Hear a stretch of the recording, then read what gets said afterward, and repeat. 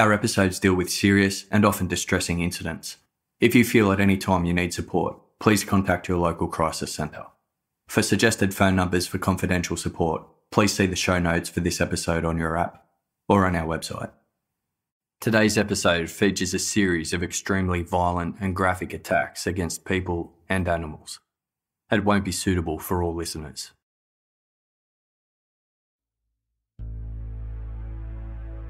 In December 2008, veteran journalist Caitlin Moran was surfing the web when she came across a link on a chat board. The link was accompanied with the message, "See if you can keep your breakfast down after watching this." I couldn't. Overdramatic titles and comments compelling users to click links are a common sight in the internet age. There's even a term for them: clickbait. Caitlin Moran took the bait.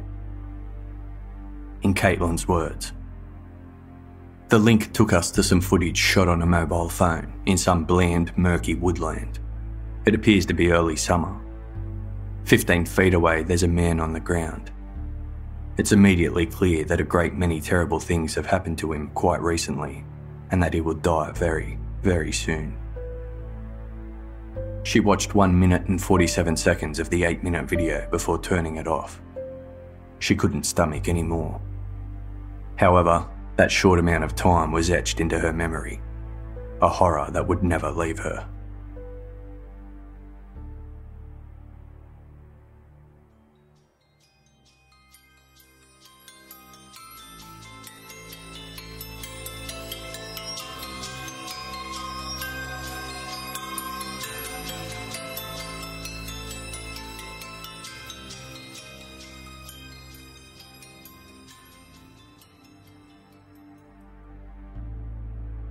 Settled on the banks of the Dnieper River in the south-central part of Ukraine is the city of Dnipro.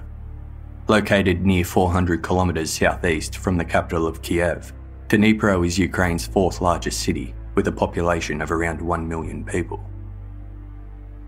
Considered the major industrial centre of Ukraine, the cityscape is dotted with unsightly enterprises and manufacturing plants devoted to heavy industry, residue from an industrial boom during the Soviet era.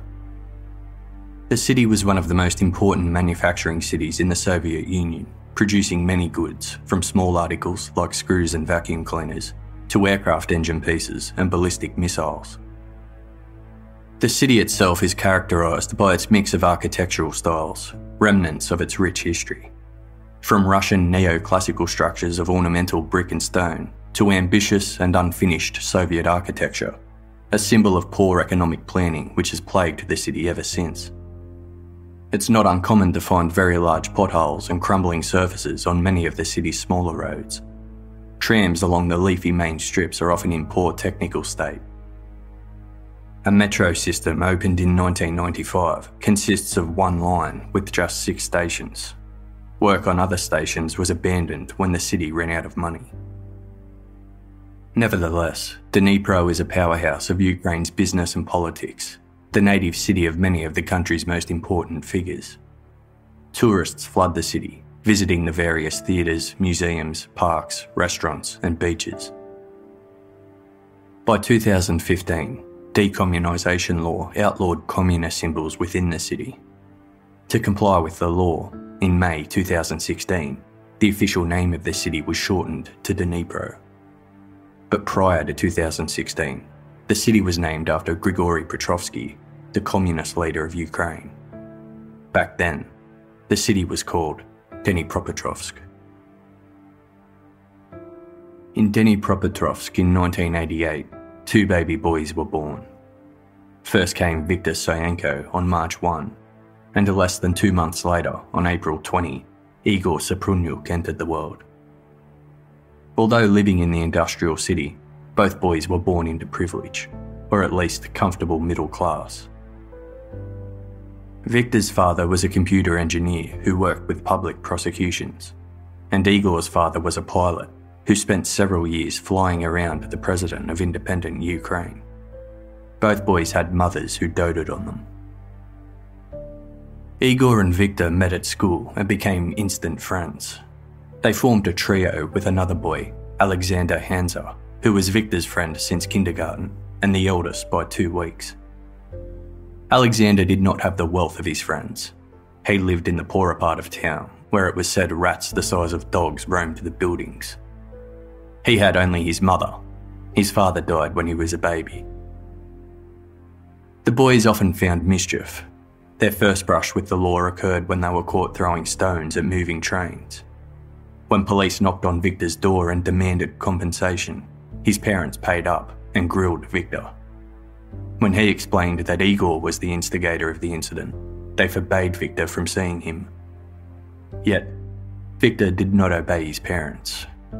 They didn't bother following through on their punishment, and soon Victor was back in the company of Igor. The boys had a normal and seemingly happy upbringing, although none of them liked attending school or doing their studies. Igor and Victor had home computers, and they enjoyed messing around on the internet.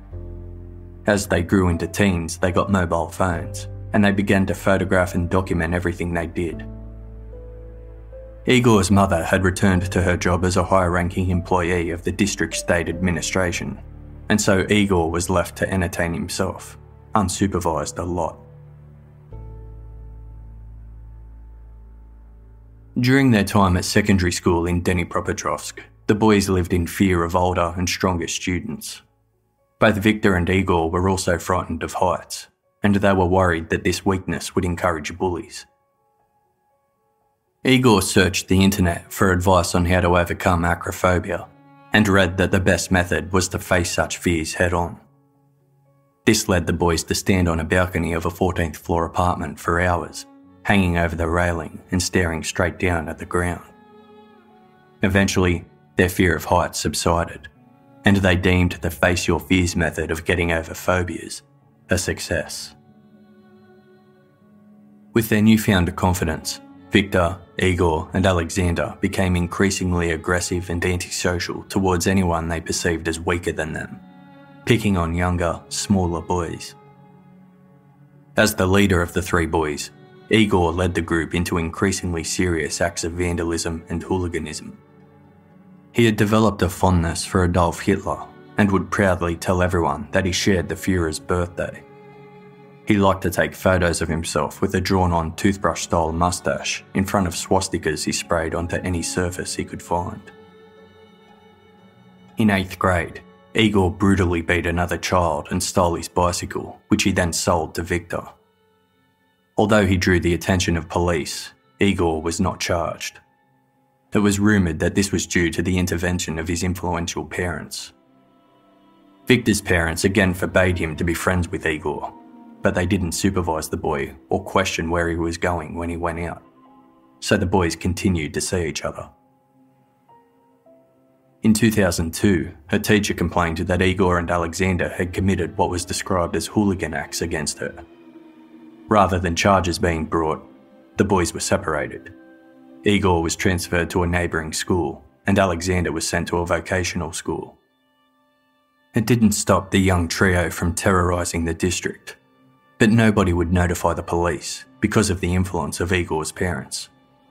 His father was seemingly able to make any unpleasant issue simply disappear.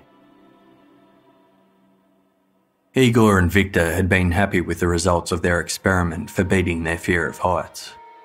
When Alexander admitted to them that he had a phobia of blood, Igor suggested using the same method to overcome his aversion. Alexander would have to get up close and personal with large amounts of blood in order to beat his fear. There were many stray and wild animals in the forest area near Alexander's house. The boys took to capturing dogs and cats and slaughtering them. They kept this up long after Alexander overcame his blood phobia. When killing wasn't enough to satisfy, they moved on to torture. Igor would use the animal blood to paint swastikas on trees or fences nearby. They would also take photos of each other posing with the animal carcasses, collecting hundreds of gruesome pictures. They believed that torturing animals would help them become tougher in adulthood. One day, they fashioned a wooden cross that they hung in the garage of one of the boys' homes. They nailed a white kitten to it, crucifixion style, then took turns shooting at it with pistols loaded with rubber bullets. they filmed the kitten's ordeal, laughing as it died. Meanwhile, the adults in their lives were seemingly oblivious to what the three teenagers were getting up to when they were not at school or home. Igor's parents led very busy lives with their high-powered jobs, and his father was often away for long periods flying. Victor's father also spent a great deal of time at work, but his mother was at home. In 2005, when the trio were all around 17 years old, they set upon and beat up two 15-year-old boys.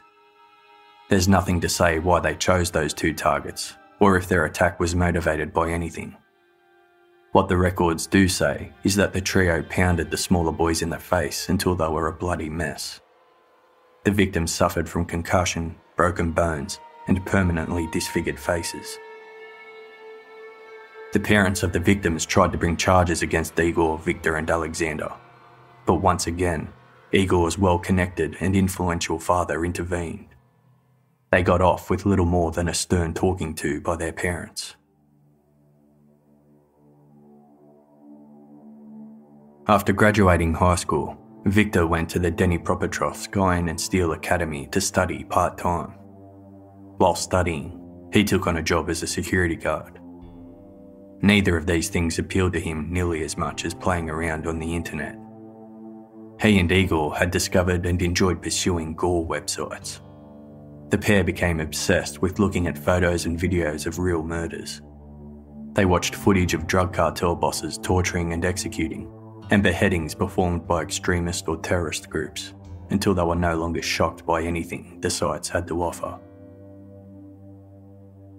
At the same time, Igor's father bought him a car as a graduation present, a green Daewoo. But Igor was not in any hurry to get a job. To get his father off his back about finding employment, Igor declared his Daewoo to be a taxicab and became an unlicensed taxi driver. The taxi became the perfect ruse to cover up the new favourite pastime of Igor, Victor, and Alexander. The boys had taken to robbing people, attacking strangers and stealing phones, wallets, and jewellery. Quite often, they would pick up people in Igor's car, masquerading as a taxi. Then they'd take their unsuspecting victims somewhere quiet and rob them. Alexander had drifted between odd jobs, but was unemployed for much of the time. Coming from a poor household, he saw the robberies as a necessity. Unlike Alexander, neither Igor nor Victor needed the money. They did it for the thrill. Alexander would later say he was becoming increasingly uneasy with the activities of his friends and the recklessness with which they would attack people. Fearing they might accidentally kill someone, after two armed robberies on March 1, 2007, Alexander claimed that he would not take part in them anymore. In early June 2007, Igor and Victor picked up a man and a woman in their makeshift taxi to rob them as usual. Previously, the pair would conduct their robberies at night to give them the cover of darkness, but this time they picked up their victims in daylight. Worried that the couple got a good look at them and their car by which they could be identified, Igor and Victor decided that the logical step was to kill them. No details can be found in public records on how Igor and Victor carried out the deed, whether they planned it first or who did what to whom. All we know is that crossing the line from robbery to murder apparently didn't disturb them. It excited them. On the evening of June 25, 2007, 33-year-old Katerina Rilchenko hosted an evening at her home in Dnepropetrovsk. In attendance was her best friend, as well as her mother, Natalia. A sociable and outgoing woman, Katerina was a teacher at the local university and participated in local sports. Over dinner, she spoke of her recent holiday to Turkey. It was a good night, spent laughing, talking, and eating. At around 10 p.m, Katerina offered to walk her friend home. They invited Katerina's mother, Natalia, to accompany them, but she was too tired. As the girls left to make the short walk, Natalia settled into bed. After a heavy sleep, Natalia woke up at around 4:30 a.m. A sense that something wasn't quite right compelled her to check her daughter's room. Katerina's bed had not been slept in. In fact, it didn't appear as though she had come home at all. At 5 a.m, Natalia left the house and went outside to search for her daughter.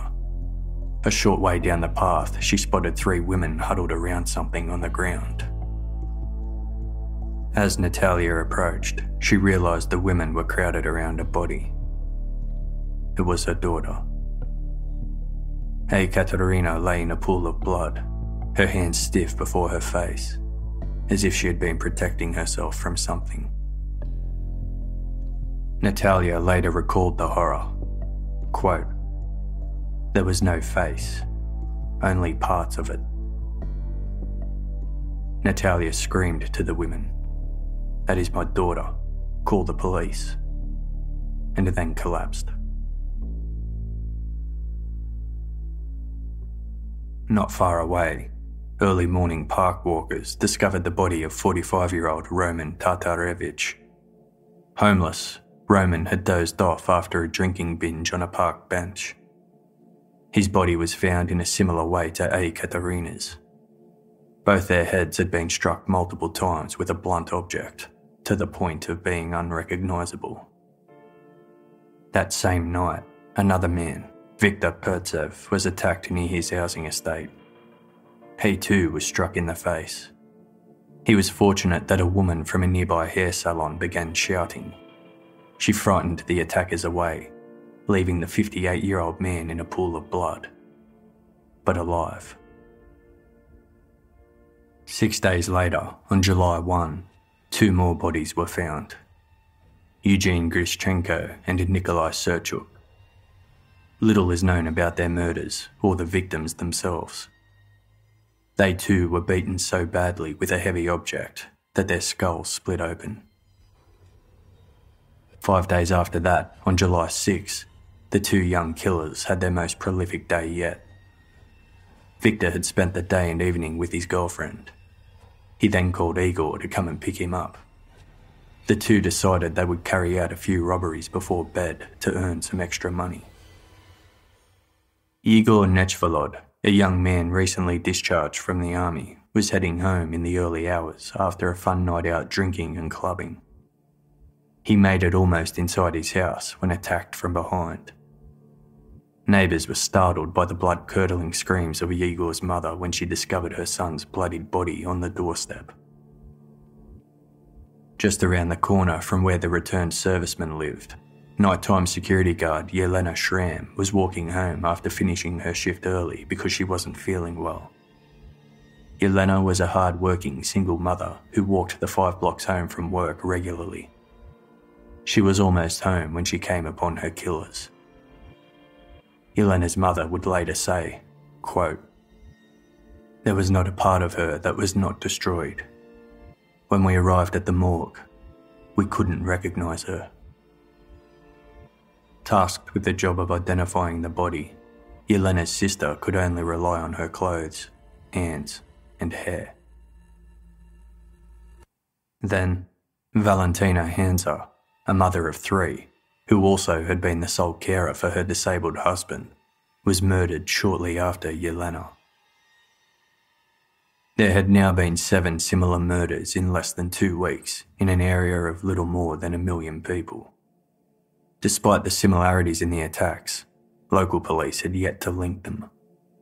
No warnings were issued to the residents of the industrial district that a deranged killer or killers were on the loose.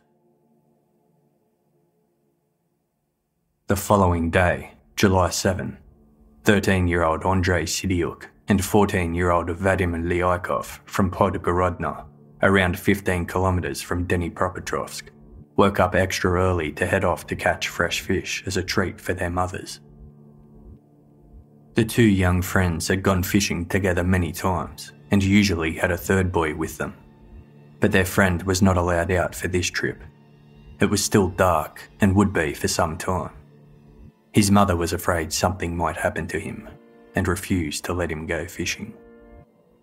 So Andrei and Vadim set off on their bicycles without him, carrying nothing but their fishing rods. As they pedalled along the familiar country road leading to the Samara River, a green-coloured taxi overtook them. It stopped a little way ahead. The two occupants got out of the vehicle and stood in the middle of the dark road. As the teenagers approached on their bikes, the strangers turned and swung sharply at them with heavy pipes, knocking them to the ground. Andrei was knocked unconscious immediately, but Vadim managed to jump up and start running. Like something out of a horror movie, he heard the taxi engine roar. As he ran, it started to bear down on him. Vadim's intimate knowledge of the area that had been his home all his life served him well. He veered off into the surrounding bushland where he found a place to hide. The taxi slowed and passed the area where Vadim had left the road. Although petrified, he managed to stay quiet while the driver of the taxi continued to search for him. After a while, the car turned away and returned back from where it came. Once he was sure that the attackers had gone, Vadim emerged from the shrubbery and rushed to check on his friend. Andrei lay in a pool of blood. His face was crushed, but he was still breathing. He appeared to be trying to say something, but it was impossible to make out any words. Vadim tried to stop some of the bleeding with his t-shirt and put his jacket under Andrei's head to comfort him, before heading to a busier road to try and get help. Cars sped by the frantic, blood-spattered teenager until finally someone stopped and agreed to take the boys to the hospital. Andrei was pronounced dead on arrival. Vadim's nightmare was only just beginning though. When the police arrived at the hospital, they promptly arrested him for the murder of his friend. According to his mother, they wouldn't allow him to call her before snatching him from hospital to interrogate him back at the station. When the traumatised teenager began to pass out in the back seat of the police vehicle, a policeman poked him violently with his weapon to wake him up. At the station, they grilled Vadim about the death of Andrei. Vadim maintained the story of the two pipe-wielding, taxi-driving killers and provided police with physical descriptions of the attackers. Two young, lean, Caucasian men with short dark hair. Unconvinced of his bizarre story, police tried to shake Vadim by threatening to keep him in a cell overnight and later send him to a youth detention centre. When Vadim's story didn't change, police finally contacted his mother, who arrived shortly after. She wasn't allowed to comfort Vadim, nor accompany him during police questioning. According to her, police beat her son in an attempt to get him to confess to the murder. Only after she threatened to go to the public prosecutor was Vadim finally released. Vadim was racked with nightmares and could not be left alone, afraid the killers would come back for him.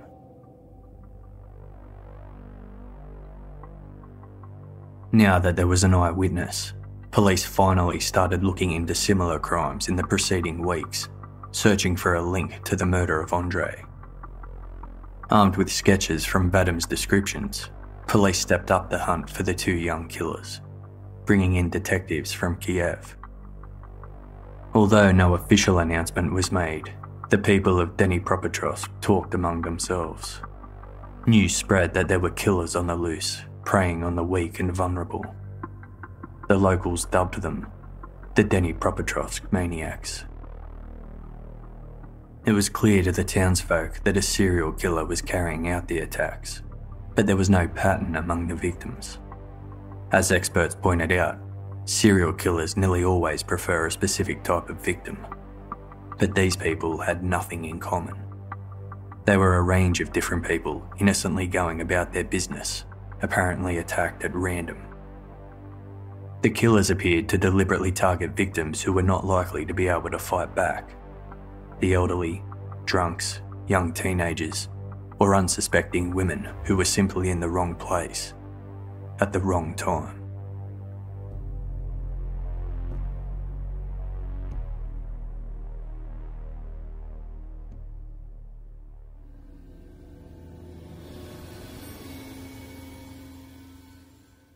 Thank you for listening. We'll be back soon. Today's episode is brought to you by ShipStation. I strongly recommend ShipStation. When you're selling online, getting your orders out the door quickly can be tough. That's why you need ShipStation.com. It's the fast and easy way to manage and ship your orders, all from one place. ShipStation helps you get orders out quickly and keep customers happy. Whether you're using Shopify, Squarespace, Etsy, BigCommerce, WooCommerce, or over 75 other popular selling channels, ShipStation brings all your orders into one simple interface, making them really easy to manage from any device, even from your cell phone. You can use ShipStation to create shipping labels for all the top carriers, including UPS, FedEx, and USPS. With ShipStation, you'll ship more in less time, with the best rates available. And ShipStation is also available in the UK, Australia, and Canada. No wonder ShipStation is the #1 choice of online sellers. Right now, try ShipStation free for 30 days. Plus, get a special bonus when you use promo code CASEFILE. Don't wait. Go to ShipStation.com. Before you do anything else, click on the microphone at the top of the homepage and type in CASEFILE. That's ShipStation.com. Enter code word CASEFILE. ShipStation. Make ship happen. Today's episode is also brought to you by Casper. Casper is a sleep brand that makes expertly designed products to help you get your best rest, one night at a time. You spend 1/3 of your life sleeping, so you should be comfortable. The original Casper mattress combines multiple supportive memory foams for a quality sleep surface, with the right amounts of both sink and bounce. The breathable design helps you sleep cool and regulates your body temperature throughout the night. Along with the original mattress, Casper offers 2 other mattresses, the Wave and the Essential. The Wave features a patent-pending premium support system to mirror the natural shape of your body. The Essential has a streamlined design at a price that won't keep you up at night. With over 20,000 reviews and an average of 4.8 stars across Casper, Amazon and Google, Casper is becoming the internet's favourite mattress. And it's also the favourite mattress of Casefile's producer, Mike Migas. Mike has been sleeping on a Casper mattress for over a year now, and he can't imagine sleeping on anything else. After long hours of editing, scoring and mixing Casefile episodes, a good night's sleep is the best reward, and Casper delivers that. The best thing is, you can be sure of your purchase with Casper's 100-night risk-free Sleep On It trial. Get $50 towards select mattresses by visiting casper.com/casefile and using promo code CASEFILE at checkout. Terms and conditions apply. That's $50 towards select mattresses by visiting casper.com/casefile and using promo code CASEFILE at checkout. Terms and conditions apply. Today's episode is also brought to you by ZipRecruiter. Hiring is challenging, but there's one place you can go where hiring is simple, fast and smart.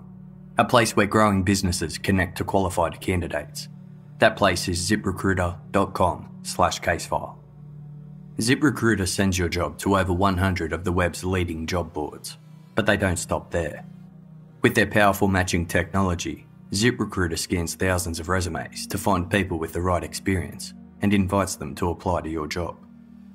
As applications come in, ZipRecruiter analyses each one and spotlights the top candidates, so you never miss a great match.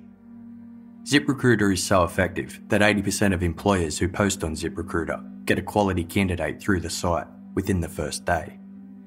With results like that, it's no wonder that ZipRecruiter is the highest rated hiring site in America. And right now, listeners of Casefile can try ZipRecruiter for free at this exclusive web address, ziprecruiter.com/casefile. That's ziprecruiter.com/CASEFILE. ziprecruiter.com/casefile. ZipRecruiter, the smartest way to hire.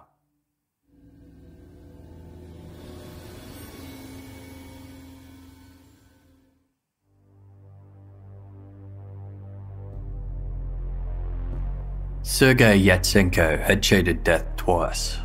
Around 1990, while working on a farm, he lost control of the tractor he was driving and it rolled into the river. He could have jumped out of the cabin, but he tried to save the expensive farm machinery for its owner. and wound up pinned underwater. By the time he was freed, Sergei was clinically dead from drowning. Rescuers managed to resuscitate him and get him to hospital, where doctors declared his survival a 1 in a million chance.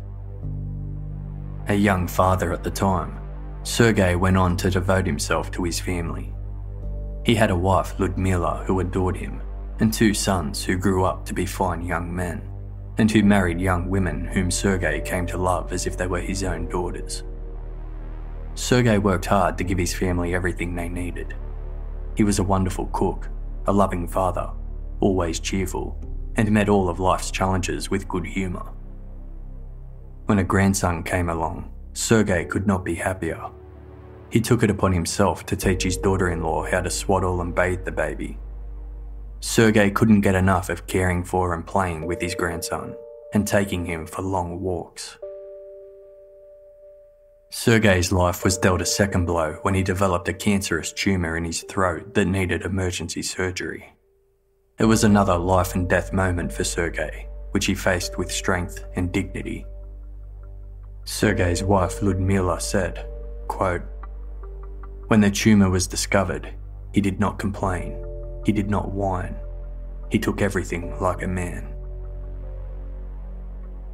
They were both overjoyed when the operation was successful, but as a result, Sergei was left unable to speak in anything more than a whisper of a few words at a time. He lost his job, but Ludmila said his family heard him, and that was what mattered. People often spoke of Sergei's kindness and gentle nature, but he was also a proud man. He looked after his unwell mother, as well as his wife and the 4 dogs that he had given a home to. Unable to sit at home and feel sorry for himself, he accepted any odd job that others would offer him.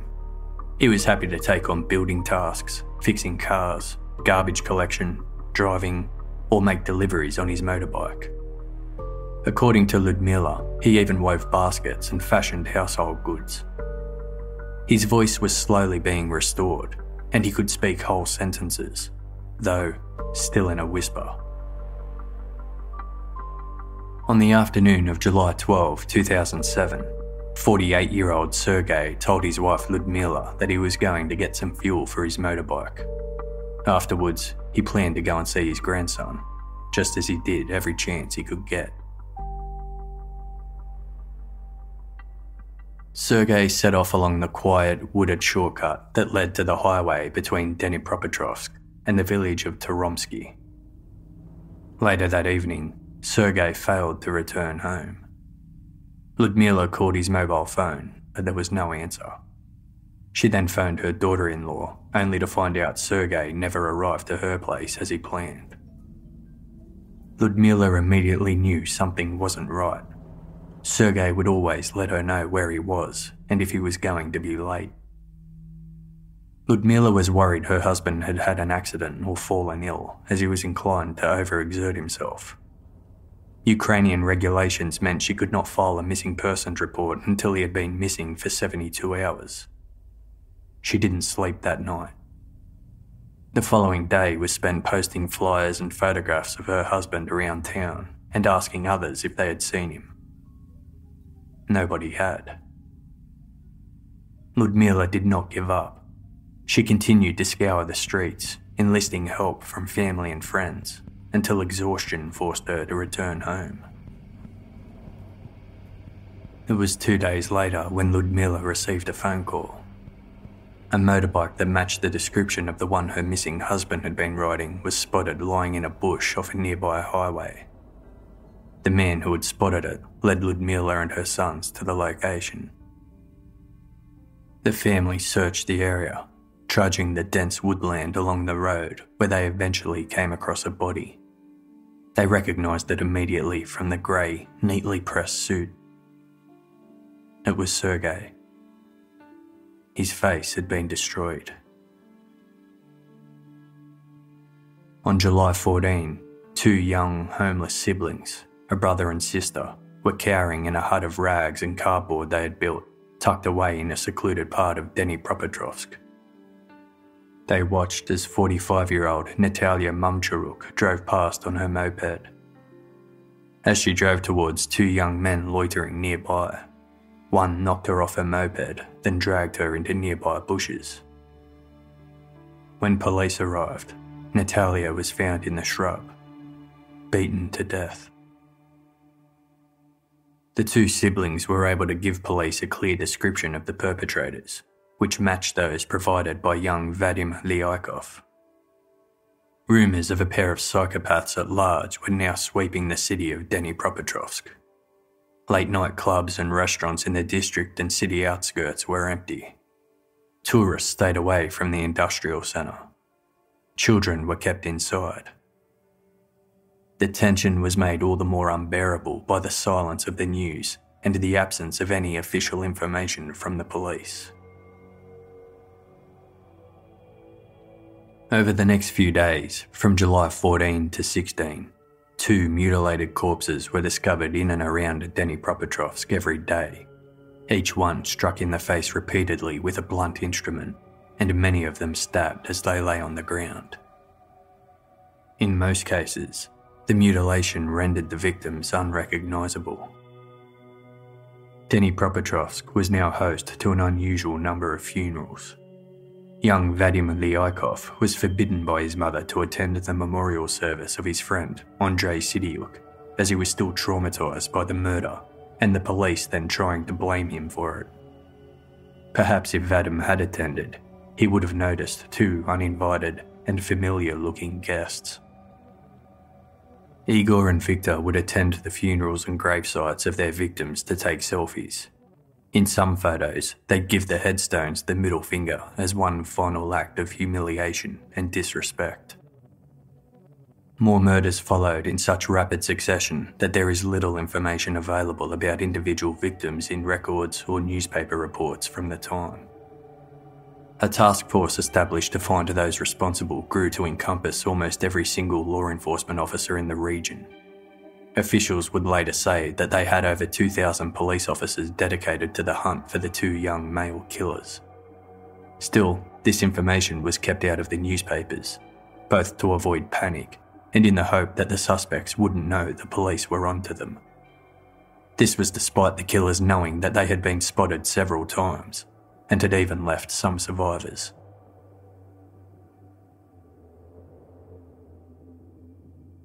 70-year-old Lydia Mikrenysheva was walking her 3 dogs near her home when she noticed 2 young men nearby taking photographs.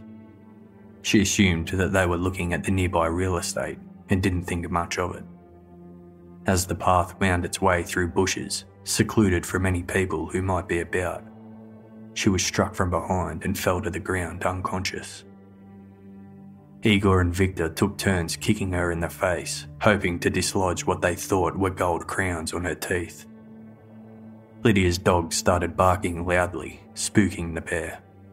They shot the dogs with rubber bullets, killing 2 and injuring the other. The commotion caused by the dogs forced the pair to run away before they killed Lydia. She suffered serious internal and external injuries. Her jaw was shattered, and her face had to be rebuilt. Knowing that the killers had robbed their victims, police distributed sketches of the wanted men and lists of stolen property to local pawn shops. The official story of what exactly led to the events of July 23, 2007 varies. What is known is that 2 young men visited a Dnepropetrovsk pawn shop to try and sell a mobile phone. They were offered approximately $20 US for the item if it was in working condition. To test the device, the shop clerk pressed the power button. Sure enough, the screen flickered to life. As soon as the mobile phone was turned on, it released a signal that was immediately intercepted by police. The phone belonged to one of the victims. Police stormed the pawn shop and confronted the killers, Viktor Sayenko and Igor Saprunyuk. Police conducted searches of their homes, as well as that of their old but since distant friend, Alexander Hansa. When police descended on Victor's apartment, they were refused entry for around 40 minutes before Victor's father finally let them in. Police retrieved items from the wardrobes of the suspects, According to the investigator who bagged the clothes, there was not a single item from Igor and Victor's belongings that were without bloodstains. Their jeans, sneakers and jackets were all soiled in varying intensity of red and brown. Among the evidence collected was a bloody earring belonging to one of their victims, computer storage devices, as well as the murder weapon, a yellow-handled hammer. Igor also had a copy of Adolf Hitler's Mein Kampf and had collected newspaper articles relating to crimes he had committed. The plumbing within Alexander Hans's property was dismantled. A plumber extracted watches and 3 mobile phones which belonged to 3 of the murder victims. Once under arrest, all 3 suspects were quick to crumble and confess to their crimes. Later, there were questions raised about the methods used by Ukrainian police to extract those confessions. Video released to the press showed Alexander, the only one without influential parents, obviously severely beaten. There were no marks on either Igor or Victor. In Victor's videotaped confession, he first said he acted alone, but soon admitted that he was in the company of Igor. When the detective asked him how many they had killed, Victor responded, quote, "I don't know. I don't remember how many. Maybe 19. The detective asked the question everyone wanted the answer to. Why? Victor seemed unable to answer. At first he claimed that he didn't know why. Eventually he admitted that he killed for money. He then volunteered his partner's motive. Quote, Igor just liked to kill. When a detective asked Igor in his interview what he felt when he killed, the teenager replied, quote, "What do you feel when you cut a sausage?" By the end of the day, Igor and Victor had confessed to killing at least 19 people in the previous 4 weeks. By the time formal charges were laid, Igor, Victor and Alexander were charged with involvement in 29 separate incidents, including 21 murders and 8 more attacks where victims survived. Igor was charged with 27 of the cases, including 21 counts of capital murder, 8 armed robberies, and 1 count of animal cruelty. Victor was charged with 25 instances, including 18 murders, 5 robberies, and 1 count of animal cruelty. Alexander was charged with 2 counts of armed robbery from March 2007, after which he claimed to have withdrawn from the activities of his friends and did not participate in the murders. Once the arrests were made, the Ukrainian people were outraged as they heard the litany of crimes about which they had been, for the most part, kept in the dark. Despite the spate of brutal murders all carried out in the same manner, the city of Dnepropetrovsk didn't warn its citizens, nor did they put a curfew into effect. Although some individual crimes made the local papers, there had been no major news stories of people being randomly attacked, murdered, and mutilated by serial killers. Had they been told, people would have taken more precautions. If there had been news stories after young Vadim and other witnesses had come forward, everyone would have been wary of 2 young men stopped on the side of a lonely road, or otherwise behaving suspiciously. Law enforcement and media alike tried to establish a motive for the killings. Robbery didn't provide an adequate explanation. Many of their victims had nothing worth stealing. They were vagrants, young boys going fishing, travellers needing a taxi, not people who would typically be expected to be carrying valuables. Rumours circulated that police had not caught all of the perpetrators. In particular, there was the matter of Daniel Kozlov, a close friend of Viktor Sayenko since kindergarten. He was known to regularly hang out with Igor and Victor. Neighbours recalled many times spotting the green Daewoo pulling up outside Kozlov's house. They would honk for him, and Kozlov would emerge from the house and climb into the vehicle before it headed off. Kozlov was arrested. Some reports say for the murders, others for hooliganism. He too was the son of a powerful and well-connected father with ties to officials.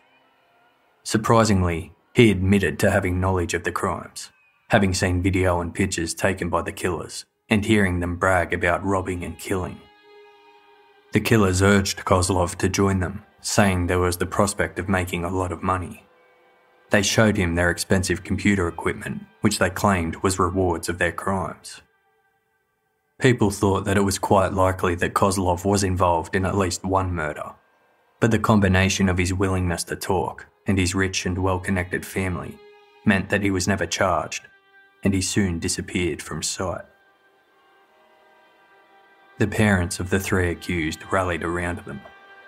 Alexander's mother had no influence or contacts, but Igor and Viktor's parents threw all of their resources and connections into setting their sons free. They maintained firmly that their sons were innocent of all crimes and were fall guys for the true criminals whose power and wealth provided them with immunity.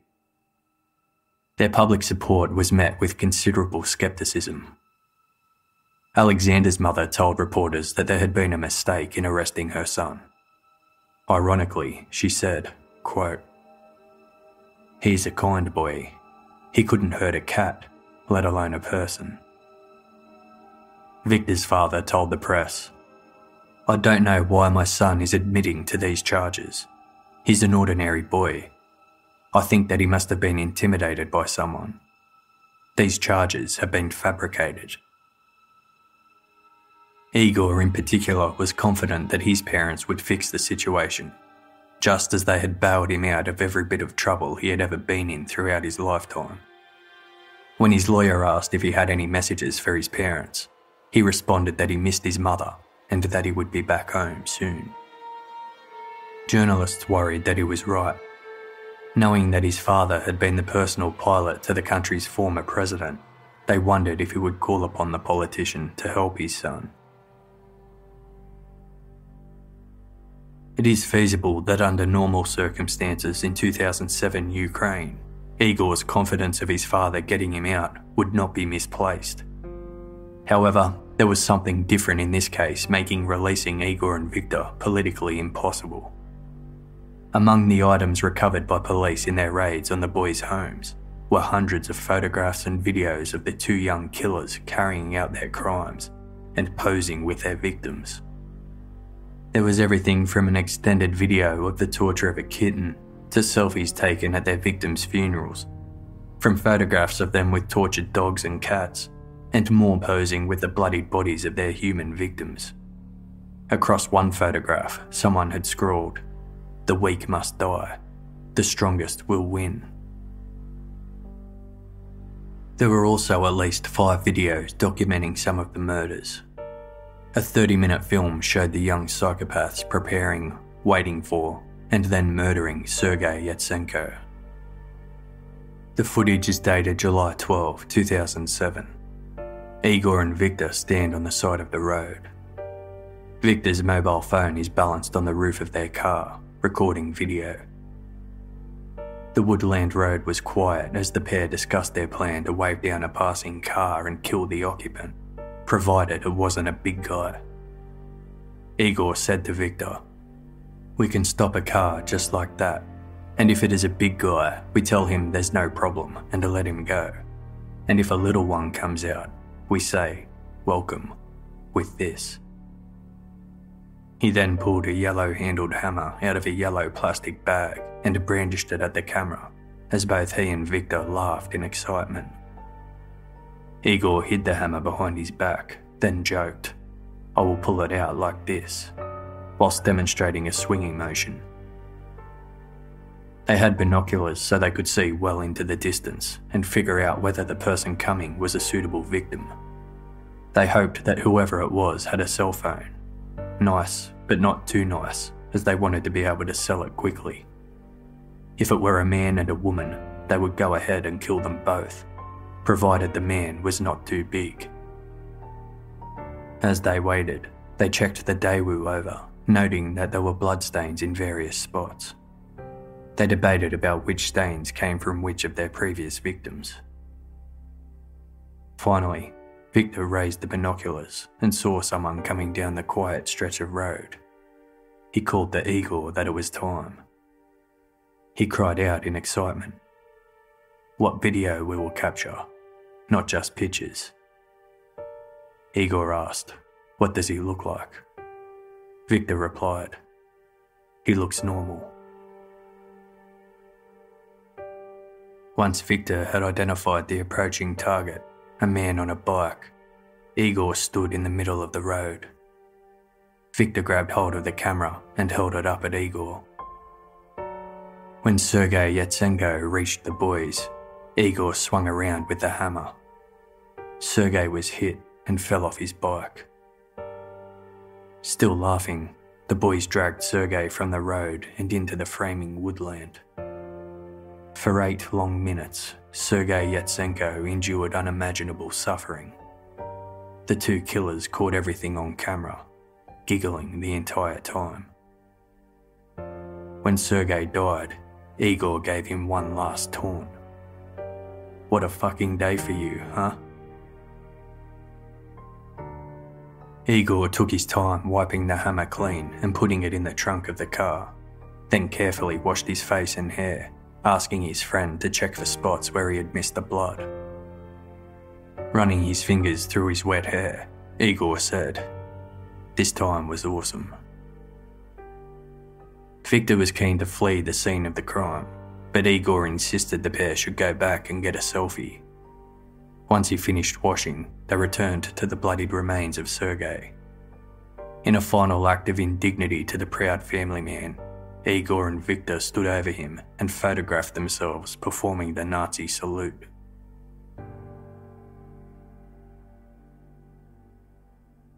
Victor Sayenko's father insisted that the photographs and footage of his son and friend killing Sergei and others were faked. He told reporters that when police raided his house, they found perfectly innocent pictures and videos of Victor with his friend Igor in the woods, and that someone who wanted to frame them made up photos and videos using special effects. Experts agreed that faking all footage found would require a Hollywood-level special effects team and a year of editing. Somehow, 8 minutes of footage showing the final brutal moments of Sergei Yatsenko's life made its way from the evidence room to the internet. For those who could stomach watching it, there was no doubt that the giggling psychopath featured in the video was Igor Saprunyuk, and his friend Victor Sayenko was behind the camera. With the release of the video online, another theory began to circulate. Local media reported the killers had a plan to get rich by selling their murder videos to an underground snuff ring. Snuff is a genre of film depicting the very real killing of a human being. The girlfriend of one of the boys reported that they planned to make 40 separate videos of murders. This was corroborated by a former classmate who claimed he heard Igor was in contact with a rich foreign website operator who ordered 40 snuff videos and would pay lots of money once they were made. Journalists tried to verify the existence of this snuff network. One news crew claimed to find a site with the help of a Russian hacker that contained hundreds of murder videos, many of them made in Ukraine. But their efforts led nowhere. The story was likely a fantasy woven around the video of Sergei's murder, which had reached viral proportions on shock and gore websites. It should be noted that someone with access to court records leaked the footage, not the killers themselves. Shortly after their arrest, the 3 suspects received psychiatric evaluations. All were deemed sane and fit to stand trial. Nevertheless, Igor's lawyer tried to mount an insanity defence and insisted that his client should be treated, not punished. Igor's paternal grandmother had schizophrenia, and his lawyer argued that Igor inherited the condition. Igor pleaded not guilty by reason of insanity. His lawyer disputed the psychiatric evaluation that declared Igor was sane, saying that the notoriety of the crimes meant the defendants could not get fair treatment and the results were rushed and biased. The trial of Igor Saprunyuk, Victor Sayenko and Alexander Hanza began in June 2008. It was delayed after the first day when Igor's lawyer quit, citing his own health problems. Then in another twist, Victor's parents fired his lawyer, and his own father took on the defence. Victor's lawyer was happy to be dismissed, saying that his client's story had changed, and he felt he could no longer provide him an adequate defence. Victor, under the guidance of his father, recanted the confession he had made in the police station, saying it had been forced out of him through the use of violence and coercion. The case was adjourned until the new defence teams could get acquainted with the case file. There were whispers that Victor's father explored other methods of freeing his son, including pressuring at least one of the surviving victims not to testify. The trial recommenced in early July.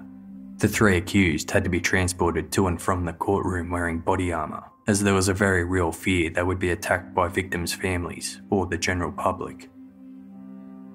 Inside court, they were put into a cage from where they observed the proceedings behind bars.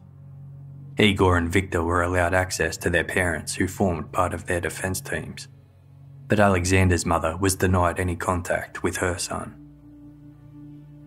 10 lawyers represented 29 family members of victims eligible for compensation from the crimes. The prosecution's evidence included eyewitness testimony, the many items belonging to the victims recovered from the homes of the defendants, and DNA evidence that confirmed with over 99% accuracy the involvement of the accused in the murders. But the most compelling evidence was the photographs and videos produced by the suspects themselves. The court had a psychologist on standby when these exhibits were presented, and the counsellor was put to good use. Several people ran from the court distraught after observing the disturbing content. The killers gazed calmly from behind the bars to the TV screen. Occasionally they exchanged glances and smirks. When it came time for them to be questioned about the videos, they denied they were involved. In an outrageous claim, they said they didn't recognise anyone in the footage, despite the many shots in which they appeared close up to the camera. The judge didn't appreciate the court being played for a fool and responded, "You are not blind." The defence team for Igor and Victor tried every tactic, from having the photos and videos thrown out of evidence due to them being obtained by an improper search, to presenting a conspiracy cover-up that protected the real culprits, who they said were rich and famous. They also argued that the confessions had been obtained through torture, although only Alexander had shown any signs of being beaten.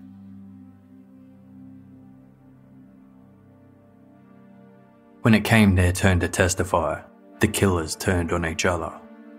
According to Victor's father, Victor was himself a victim, terrified of the psychotic Igor who had forced him into participating in the slaughter.